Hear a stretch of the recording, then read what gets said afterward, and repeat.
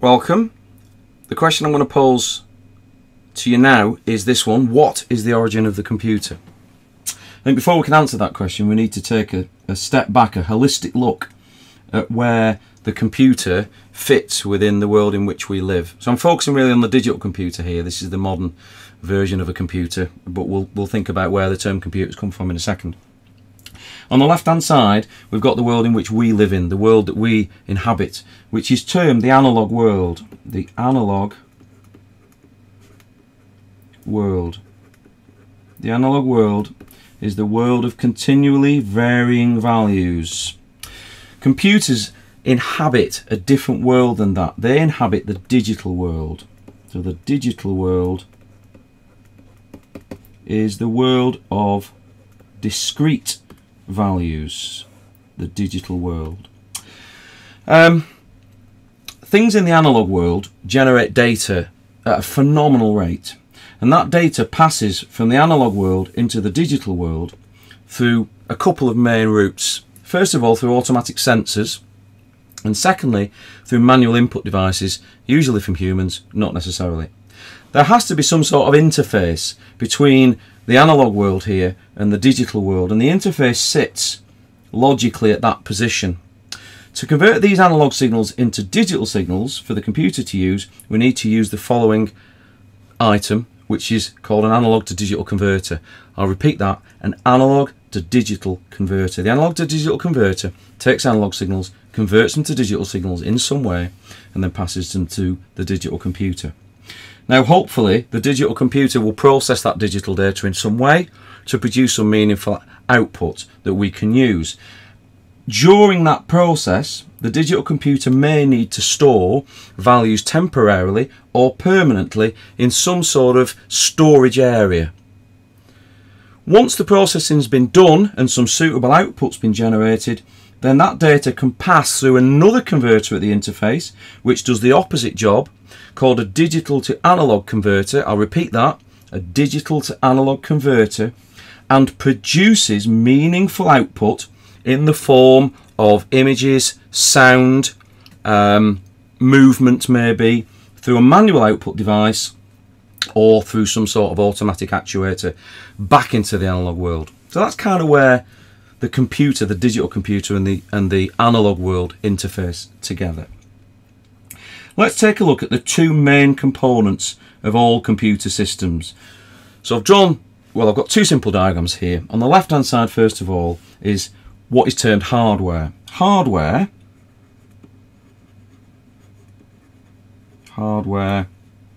is literally things you can touch: metal, plastic, glass, and so on. On the right hand side, and it's difficult to show this really, is some computer code that's been written, which is an example of software. Software. There's nothing particularly soft about it. It's only called software to distinguish it from hardware. Software literally are the instructions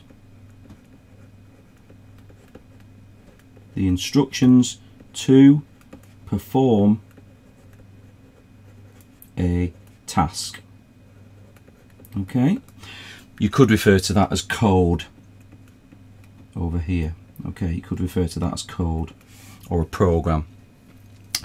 And crucially, the software is designed to run on the hardware.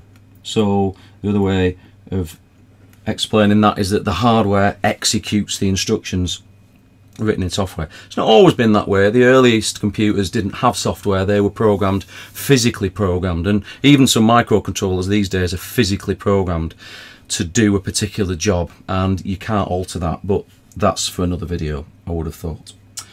So stepping back, we're moving back in time now to round about 1613, and in around about 1613 this person here, who is called R.B. Gent, wrote the following passage in a book. I have read the truest computer of times, and the best arithmetician that ever breathed, and he reduceth thy days into a short number. This is the first ever written example of existence of the term computer, and it was in 1613, way before digital computers were ever even conceived. These days, the term computer literally meant one who computes or calculates. That's who a computer was, rather than what a computer was. And they were humans, generally. Okay, I don't know who else they'd be. And predominantly female. So, hats off to all the female computers of old, without which we certainly wouldn't be anywhere near as sophisticated as we are in the world in which we live. Now, what sorts of things did these people compute? All right, well, let's have a quick think about that. Astronomy was a massively influential area in this at this time in history. So a lot of work was actually done on calculating comet trajectories and predicting when comets would return, so that we could gain a better understanding of the universe. Sea travel was massively influential as well. So a lot of work was done by human computers on tide predictions and also on the weather and the way in which we could try, in the best we could, to predict the way that weather patterns would develop. Obviously, mathematics, so maths, lots of calculations done on maths tables, lookup tables for logarithms and trigonometric functions and so on. And to be honest, this was the area that drove the development of the digital computer. Warfare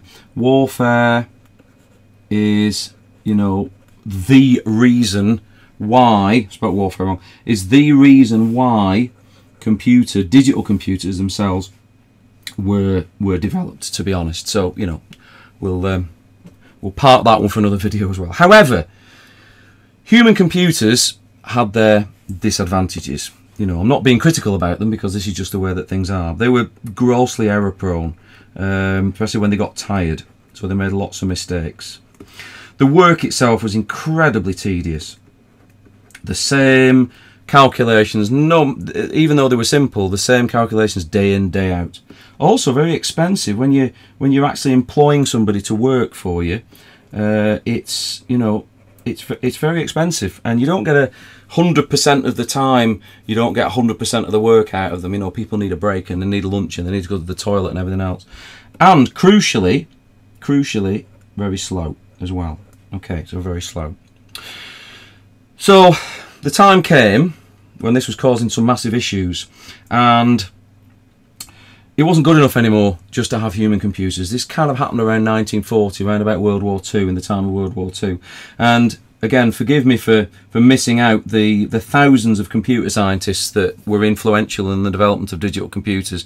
There's no way I could mention all of them for sure. But let's think about some of the most influential players, and I've tried to represent them here, and I'll try and explain what their impact was in the development of these digital computers, these automatic computing devices here. On the left hand side, you may recognise this chap. He's called Alan Turing, and Alan Turing was instrumental in the development of it was really an analogue computer, I suppose, called a bomb. It was digital in some ways. It used digits, but it wasn't particularly discrete digits, called the bomb. Didn't use any electronic components, and I think that's the crucial thing about this, any electronics switches or valves. Okay, well, again, probably another video. This chap's called Tommy Flowers, and Tommy Flowers was the designer of arguably the first digital computer, although some people think it was the ENIAC, but arguably the first digital computer, called the Colossus. The Colossus. And the Colossus computer was actually designed to break the Lorenz code, which the German High Command used to communicate with the troops. The bomb was used to crack the Enigma code, mainly because the bomb, being a machine, was less likely to make mistakes, didn't mind working all hours was expensive, but not massively expensive to run. But most importantly, it was not as slow as humans. If you've ever watched, there's a film called The Imitation Game, well worth a watch if you haven't seen it, which explains the whole story behind the development of that computer. Fabulous film. Now, apart from those, this is the British end of things, and the American end of things. The American Army was developing computer systems mainly to calculate the trajectories of bombs, to predict where bombs would fall when they were fired from guns or dropped from aircraft. And they developed digital computers, and the first people, programmable digital computers, and the first people that programmed those computers were all women. And I've tried to draw 6 of those, the most influential of those women here. We've got basically, first of all, Frances Holberton over here. So I'm just going to write the first names. So Frances Holberton over there. This is Frances Spence, second one, so 2 Franceses. We've got Jean Bartik, who's just there, and Kathleen Antonelli. I have to be careful how I pronounce her name. Next in line, Marlin Meltzer.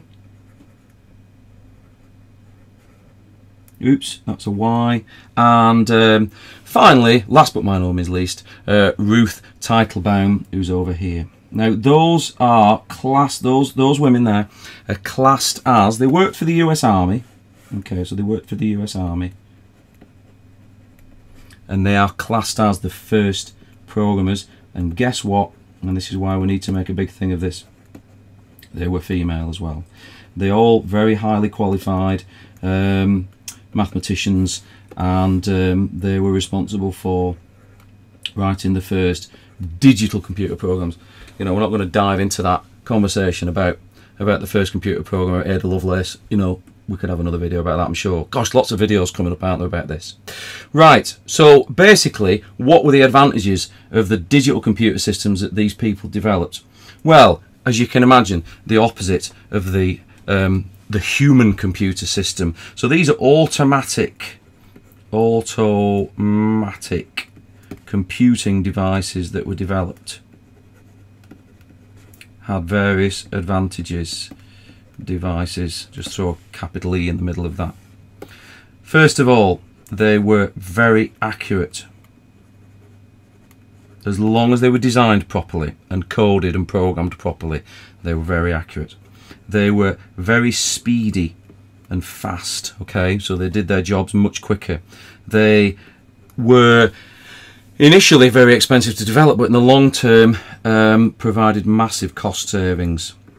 Again, we could argue about the impact of technology on the workplace. Oh, guess what? Another video. And also, interestingly, fostered creativity. Once people realised that digital computers could be programmed to do different jobs, the creativity, the creative side of problem solving kind of became important. So, hopefully, we've answered the question. Well, let's just review where we were at the beginning. What was the origin of the computer? Computers were once human, but are now automatic data processing devices.